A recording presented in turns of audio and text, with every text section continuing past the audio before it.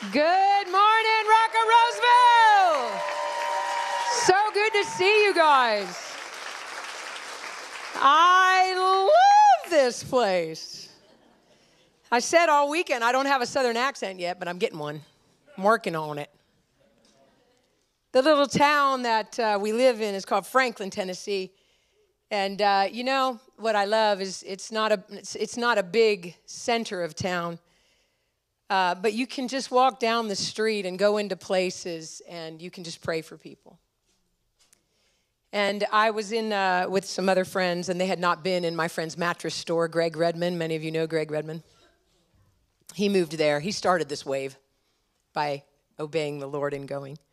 And so he went to this place called Franklin, Tennessee, on a word from the Lord, and he opened this organic bedding store. He's never been in the organic bedding business that I know of.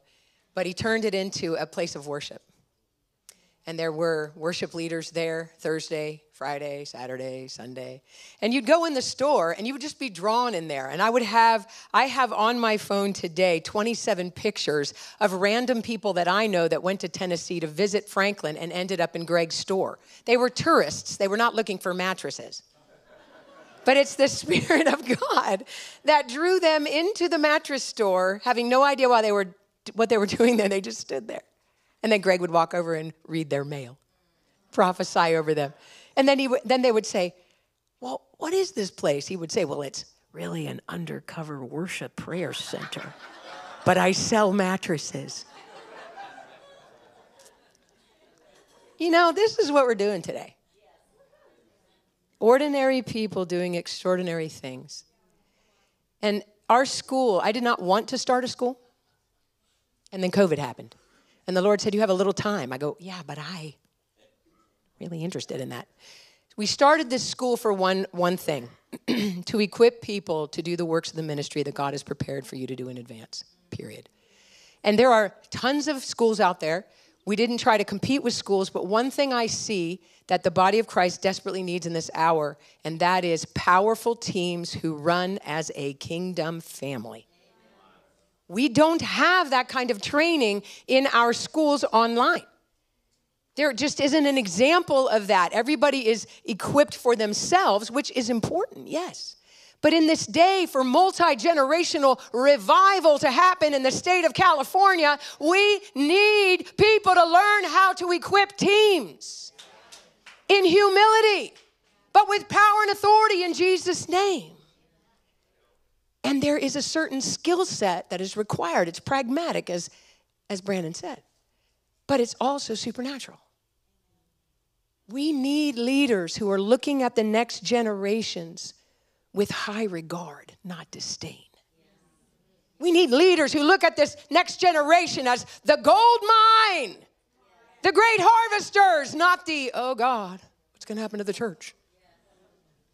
Look, everybody, this is a shift. A big shift is happening. Everybody on deck. Get your life preserver on or whatever. For those of you who've been on a cruise, like, it's go time. Turn to your neighbor and say, let's go. It's time. For any of you from the Rocker Roseville interested in doing our school, if you just mention that when you fill out an app and you say, I'm from the Rock, even if you're not from the Rock, but you're here right now, we will give you $100 off. We want people to be equipped. We're not about making money, you guys. We have a lot of overhead costs with our administrators and people around the world. We are trying to equip the body of Christ. All right, so that being said, I do want to mention something. I'm really sad to tell you that there are only 2 copies left out in the lobby, but oh well. I wrote a new book, and I'm just very grateful to God. Nobody wants to write a book. Everyone wants to say they wrote a book. That's what I said yesterday. And that's because writing a book's like birthing a baby. You think, is it over yet? And then they tell you, oh no, you've just begun. You're like, are you kidding me right now? How long is this going to take? This book, I wrote it because I wanted every person who believes in Jesus and people that don't believe in Jesus to understand that his authority and his power exists today. Signs, wonders, and miracles exist today. I wrote this because I wanted every person that gets a hold of this to see at the end of every chapter that you can pray, and by the word of God and the power of the Spirit, his words never return void, and you can be healed and set free, and you can be the sent one, which is what Jesus said we should be. This book then tells you in every chapter, give it away. Matthew 10:7-8, the spirit of generosity is the gospel of Jesus Christ. Give it away. Everything you know about Jesus, you give it away with a generous heart full of love and compassion for the least of these. So there are only 2 copies, but there's a code and you can get it. If you already roll in the power of Jesus and you're like, man, I'm already there. Really? Well, there's more. Because God is an abundant God. Buy it for somebody that you know doesn't roll in it. It's funny. It's got some, this is not about me. This is about our Agape Freedom Fighters team. They don't even know, half of them don't even know they're in the book. They haven't even read it yet. I just wrote about them. I said their names, everything. I didn't get their permission. I'm like the worst author on the planet. My publisher's like, did you get these people's permission? I go, they don't care. I sent it to my buddy Blaine Cook, who was co-leader in the Vineyard movement with John Wimber back in the day. I sent it to him last week, and I go, oh, by the way, you're in chapters blob and blob and blob. I never asked him. I'm like, I can't wait till he opens it and goes, nice. Yeah, will you give this to somebody? Okay. And whoever is a massive journaler, is there a massive journaler in here? Somebody who really likes to write? Amy, would you go give this to somebody? Somebody, keep your hands up. Amy will come give this to you. Thanks, sweetie. Okay, Lord, I just pray right now by the power. Did she yell out, Amy? That's the way to get gifts. Pick me. Lord, I just thank you for this morning. I thank you for our partnership with the Rock of Roseville. I thank you that this is a grounded house. Lord, I thank you, Father, that it's time for wells to spring up. God, I thank you that this has always been a house where anyone can come just as they are. I'm thankful, Father, for the humility of the leaders here, and I'm thankful for every person who calls this place home and every visitor and everybody online. I'm grateful, Father, that there's a hunger rising up, and I speak that out over you who have gone dormant in the Spirit, and I say that this is a passionate pursuit of God time. Father, thank you because your Spirit draws us into you for our first love encounter. For by the power of the testimony and the blood of the Lamb, we overcome the enemy.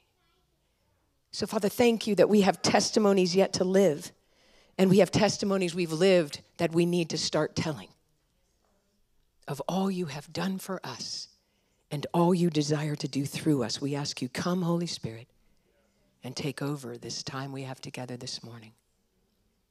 In Jesus' name, amen. Are you excited? Yes. Me too. Okay. I talk really fast, so just go like this. Whoa. I had coffee this morning. I had a lot of it, so I'm trying to, and my mind's going like, I practiced that SpongeBob thing when my son was little. So I'm really good at it now. So anytime I can use it as a noise on stage, I do. All right. Listen, Rock of Roseville, I was praying on the 21st. For you guys. And I heard the word very loud in the Spirit, restoration. I've spoken some of this to Pastor Brandon, but I felt like this, the promises from the beginning. The promises from the beginning of the Rock of Roseville, even before it was called Rock of Roseville, there was a church. And even from the beginning, those promises are going to come into a place of restoration in this season. And I saw the Lord particularly put his hand on marriages, families, unity of generations, unity of any kind of division of gender and division of races and division of economic groups. I just saw this great time of restoration. And then I heard the Lord say, I'm going to restore finances. I'm going to restore finances. This is not a place of drought. And in the name of Jesus, we break off every word curse that's been spoken over downtown Roseville. So many people drive through here and go, oh, the people, the homeless, the this, the that. No, this is a place where glory dwells. Downtown Roseville. So Lord, I thank you that you said about the rock of Roseville, you're restoring finances, but you're restoring relationships of every type. And then the Lord said to me, Isaiah chapter 2. And I said, what do you want to say to them out of that? And he said, walk in the light. Choose today who you're going to serve. Walk in the light. And then I was reading that over and over again, and I just love the Word of God, you know. And then he led me all over the place. But I will just say this last thing. I was led to a quote by Charles Spurgeon. How many love Charles Spurgeon? Man, I wish he was alive today. I would pick his brain all day long. He said this. So this is talking about Isaiah 2 and walking in the light. He said, if you were going to Australia on a good sound ship, you would get there even if you had to hold on to the luggage racks lying down among the rats. Just don't like that picture at all. But how much better to sail there in a first-class cabin. This is the difference between dwelling in your troubles or walking in the light. Where you give your agreement to, that place has power over you. You give your agreement to your troubles, there's not going to be many mirthquakes happening. That's the best word yet. You know, I know in this world we're going to have trials. Listen, I live them. And when God was amazing to me and healed me, I had gone through that 15 years of desert experience. And every day I had to choose. I'm not saying that I had the best days. I had to choose if I was going to take all my pills that I had or get up and face another day. And some of you have been waiting 15 years for some type of breakthrough of something. We've got to stop focusing on the issue, the problem, and magnifying that, because what you magnify gets bigger. Magnify the Lord.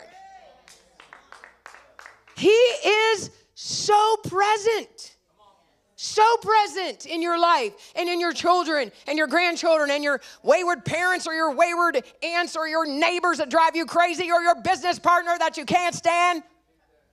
Pray without ceasing with thanksgiving and watch God move. Come on.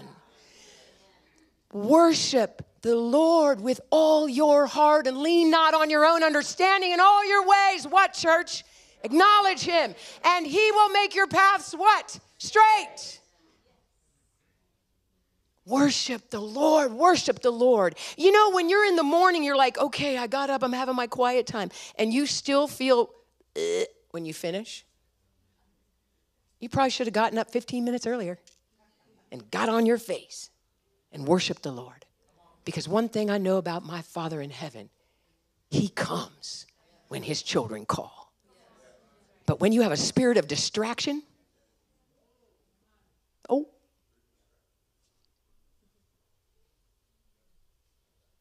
then you'll get up and leave. In his presence, we prayed this upstairs, is the fullness of joy. In his presence. There's a mirthquake in his presence. Every day. Every day. I think that we would have to be completely stone deaf and blind to not feel and sense a holy tension happening on this planet right now. Anybody? This is a time where we're coming, I believe prophetically, we're coming out of a transition and into a new season. There's a time right now on the earth, I believe, that we have entered into, you're not going to like this, but receive it. We're entering into a whole new season of dependency. look, I'm the first one who loves to do what we just did because it was super fun. But the Lord is doing a new thing, which is this very verse that Brandon quoted that the Lord's given me for this season. Behold, I am doing a new thing. Can you not perceive it? There will be shaking. But who are you holding on to for your foundation? Everything you need for a life of godliness and overcoming is in the Word of God. And as you read the Word of God and pray it over yourself and over your situations, the Holy Spirit's invited in and things change. I was in South Carolina a bit ago, and I never been to the Carolinas to do anything in ministry. And I want to tell you the story about a young couple. This couple, to me, they're paramount for what God's doing in this day. In the time that they were encountered by the Holy Spirit, their church was not moving in signs and wonders and miracles. And they were ostracized by their large church. Very, very, very big church. Very prominent, 5 campuses. And they were those people. She was on staff, and she was like, you've gone to the dark side. So they were removed from their church by request. And instead of becoming bitter, they said, well, we've encountered God. We believe God wants to encounter his people in this area. I'm talking to all of us here. We can't come into circle the wagons and get around the campfire and not let anybody in. It's so much more fun, though, isn't it? Not to have people looking at you like, oh, it's that church. The holy rollers.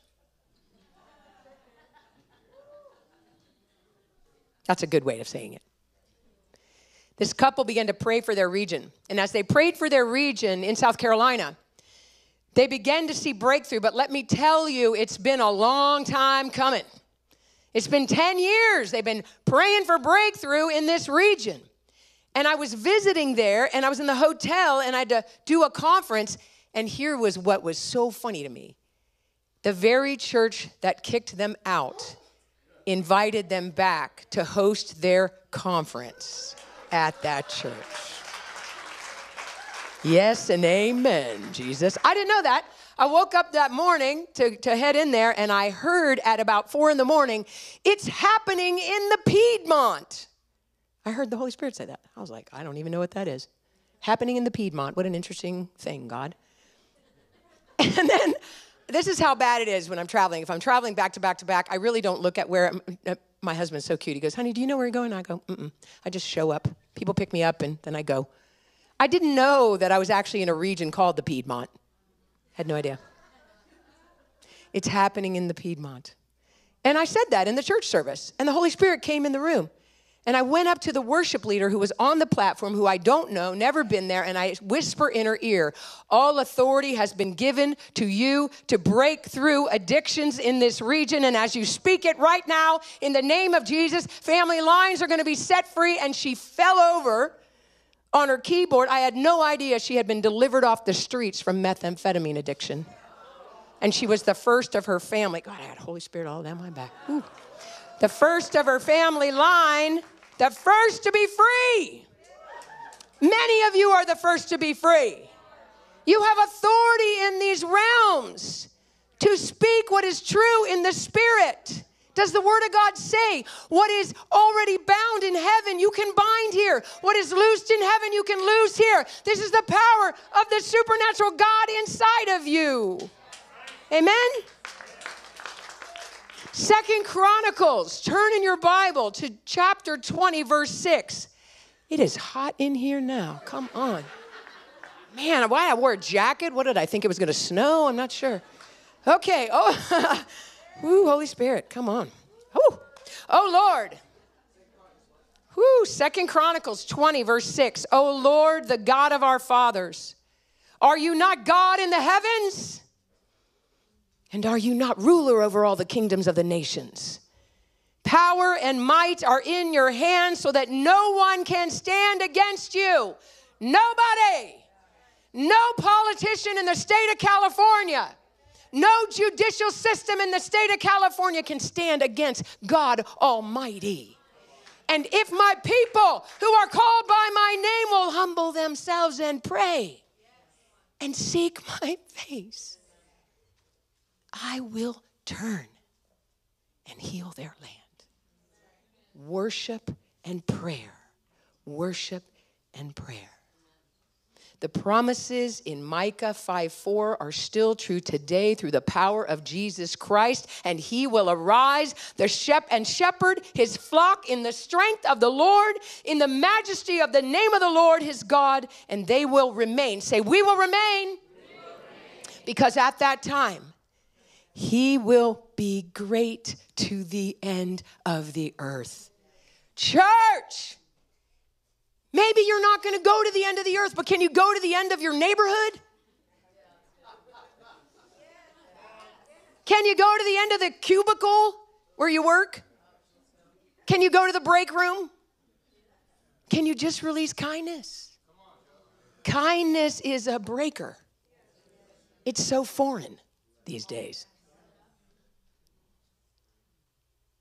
Job 42:2 says this. I know that you can do all things, and that no purpose of yours can be thwarted. I could go on and on about promises in Scripture, but I want you to know, remember Gamaliel? Do you remember that guy in the Bible? Gamaliel was running this school, this Hebrew school. It was the great scholar Gamaliel, and all the Pharisees are coming at Jesus, and they're like, take him down, take him down. And Gamaliel's the one voice from factual evidence. Don't you need some factual evidence today, everybody? The voice of fear is rampant. Let's get some factual evidence, and let's speak truth. And Gamaliel goes, well, you guys, history shows if this is of God, you can't stop it. So have fun with that. But if it's not of God, it will deteriorate. Church, there's a move of God about to happen in this nation. And there's a move of darkness that's on the rise. But how did you think the bright light of Jesus was going to shine in a world that wasn't completely dark? That was my morning wake up about 3 months ago. I said, no, I don't like this encroaching darkness at all. I'll be gaming it down on the speaker. I'm a joy person. He goes, well, how do you think I'm going to shine brightly if it's half lit over here? Jesus said, hot or cold? Hot or cold, baby? It's time for us to go, okay, I'm ready. Whatever you want to do, God, I'm ready. But this is a new season, everybody. You keep trying to hold on to what you had. I'm telling you right now, it is so a reverent fear of the Lord right now. I just want him. And the church needs him. We all need him. I want you to see something with me. The Word of God is so rich with metaphors, symbolisms, and true stories of human endeavors that went awry, and then God came in. I want you to turn to 2 Kings in chapter 3 and just have that open in case the Lord gives you a revelation and you write it down, so when you're having a hard day, you go back and go, oh yeah. Do you ever open your Bible and go, oh yeah? I write all over everything because they are markers of the Lord's wisdom, and boy, do we need it.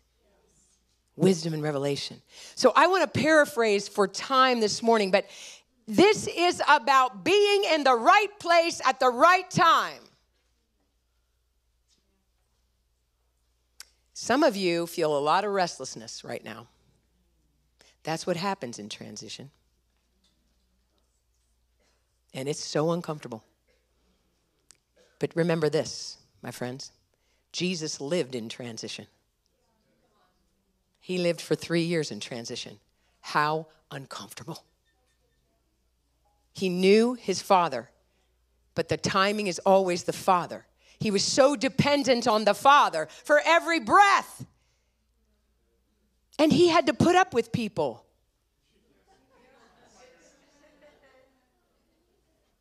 Often, God will use people around you like a little bit of sandpaper.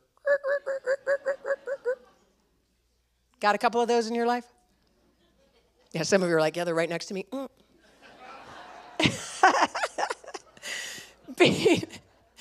Being in the right place at the right time is vital. It's not only vital to your personal destiny, but vital to the fulfillment of the will of God on this planet right now. I want to dive into 2 Kings because there's something extraordinary there that the Lord showed me about 10 days ago. And I love that, it's the matter, it's for us, kings, to search out what God is trying to say.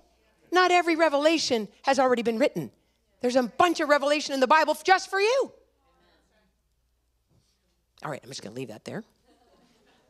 All right, in this chapter of Scripture, there are 3 kings ruling at this time. Jehoram is Ahab's son. Say Ahab's son. Okay, he's king of Israel ruling from Samaria. Say Samaria. All right, here's who this guy is, in case you don't know. He's wicked, but he's not as wicked as his highly dysfunctional parents, Ahab and Jezebel. Right, we love to say that name. We can't stand Jezebel. Ahab was no picnic. They were both dysfunctional. All right, he put away the statue of Baal, the idol of Baal, but he never devoted himself to Yahweh. Well, there are a lot of people who live as Christians today, and they might not have earthly idols around them, but they sure didn't devote themselves to God either. Hot or cold? Hot or cold. All right. The second king in this area is Mesha. This is the king of Moab, living and ruling on the eastern side of the Dead Sea. Say the Dead Sea. Okay, this guy was a sheep breeder, and he regularly paid Jehoram, the king of Israel, a ton of money through 100,000 lambs and the wool of 100,000 rams. This was a type of taxation to Israel with Ahab's death, okay? Heavy tax to be the king of Moab. Feels like California, okay? All right, stay with me. So Mesha wanted out of the payment plan. I'm not going to say what I'm thinking right now. Anyone who got a tax refund is like, yes. Right? This king, Mesha, he revolted against Jehoram, the king of Israel. He's like, done, not paying you anymore. So here we go to the third king in the story is Jehoshaphat. Everybody say Jehoshaphat. Just because that's fun to say, of his name. It reminds me of a Chinese restaurant. I don't know why, but every time I hear the name, I think of Chinese food. I don't know why. It's very weird. But it sticks in my head because of that, because I can even smell Chinese food when I say it. All right. Jehoshaphat is the king of Judah. Say king of Judah. All right. So he's a good guy. Jehoshaphat was a godly king, according to 1 Kings 22, verses 41 through 43. And the word of God says that he followed in the godly footsteps of his father, Asa. 1 Kings 15, 9 through 15. Yet his father Asa fought against Israel, right, in that time. And that's also in 1 Kings chapter 15. Jehoshaphat was a peacemaker. Blessed are the peacemakers, for they shall be called sons of God. Jehoshaphat was a reconciler. That's what peacemakers are. That's what you are in the new covenant. Reconciling people who are lost to God himself. So Jehoshaphat made peace with the northern kingdom. And Jehoram, whose name I'm tired of saying, I'm just going to call the guy Jerry, okay? All right, so Jerry is fired up when Mesha, the king of Moab, decides to stop paying the extortion taxes to Israel. He's like, no go. You got to pay us or you can't stay there.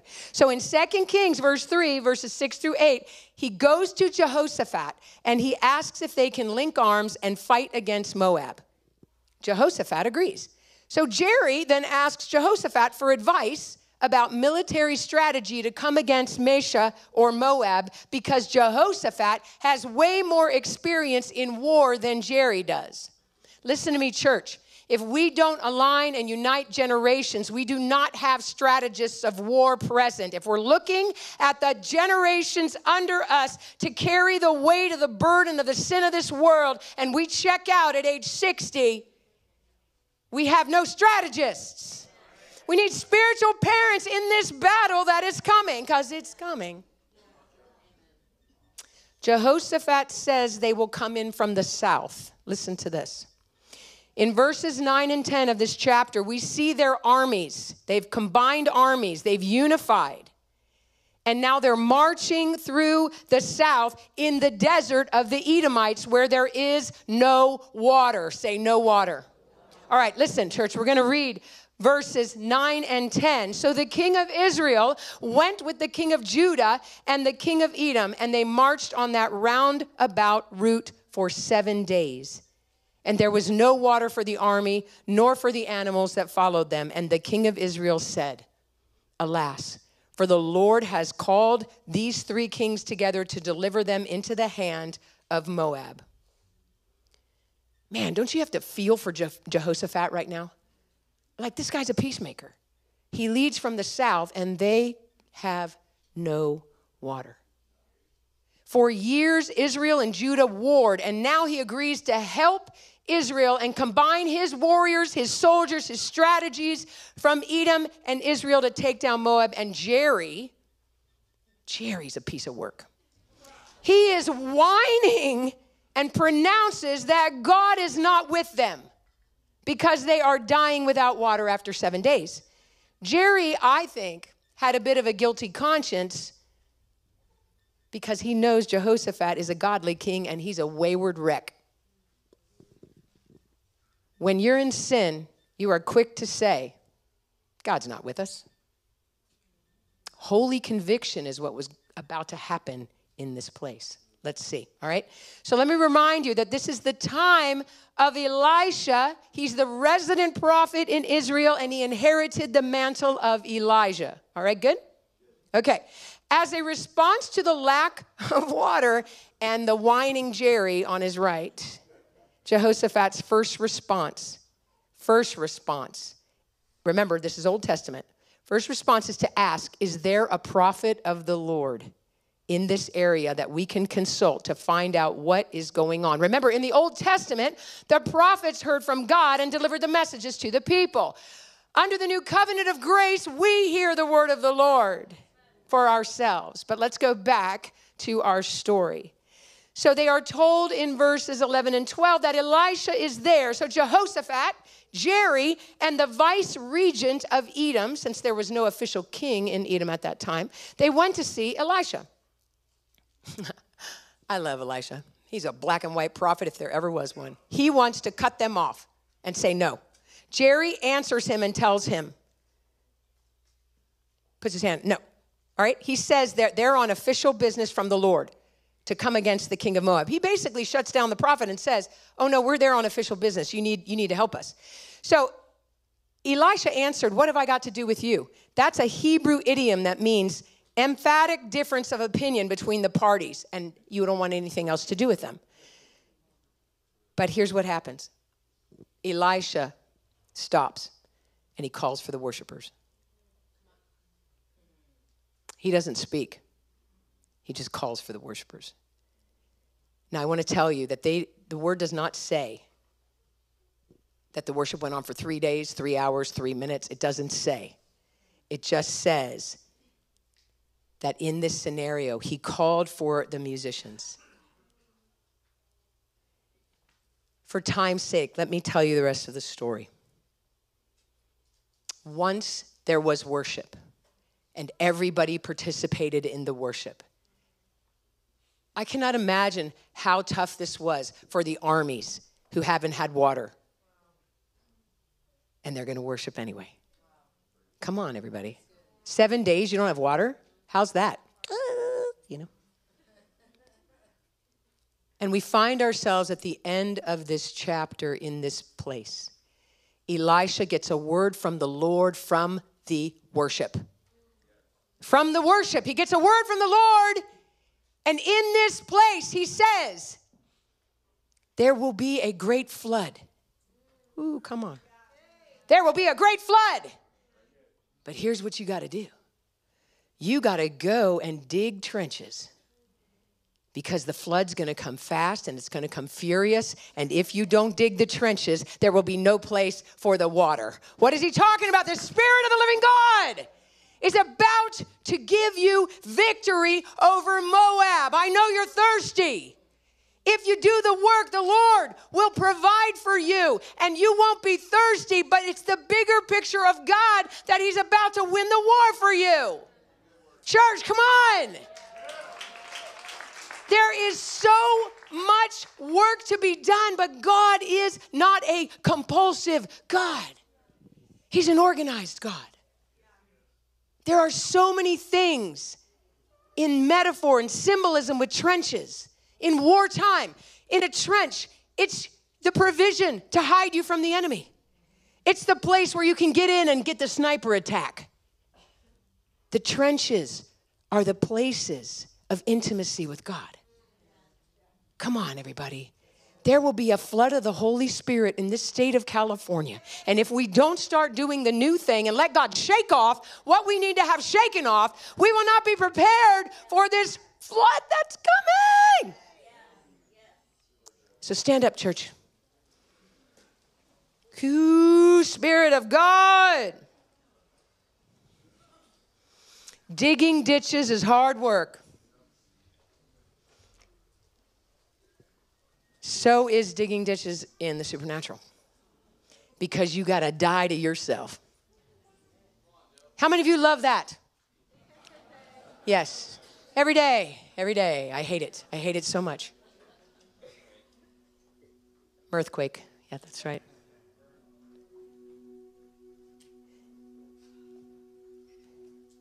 I don't know how the Lord's going to touch you, but I know that he wants to. And I'm going to say this to a few of you, and you know who you are. You've been digging trenches and digging trenches and digging trenches for a long time, and you've dug so many trenches that all kinds of people have come to drink out of those trenches. And it's time for those people to dig trenches alongside you and not drink out of yours. This is not a message to have you compulsive people, of which I can totally unite myself. This is not a compulsion for you to do more works. It's not what I'm saying. Prep your heart, church. I mean, what if you had less time? What if you had less time? What if you really knew there was about to be a great move of God, like next week? What would you be doing?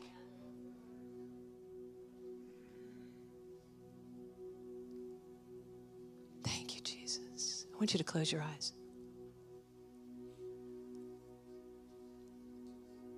Holy Spirit. Holy Spirit, we love you. And we thank you, God. We thank you, Lord, that there are even trenches in our own hearts that you want to carve out so that your Spirit can rest and your word can grow roots. We are the people called by your name, so that we may know and believe you and understand that you are he, for before you no other God was formed, and there will never be another after you, God. So let your Spirit fall, Jesus. Let your Spirit fall, God. In every place in your life that occupies your affection and attention in a priority over the Lord, I ask you to consider this hour we're living in, and that you would surrender those things, precious and not so precious, that you would surrender those people and those places and positions and earthly things, that you would say, Jesus, whom have I but you?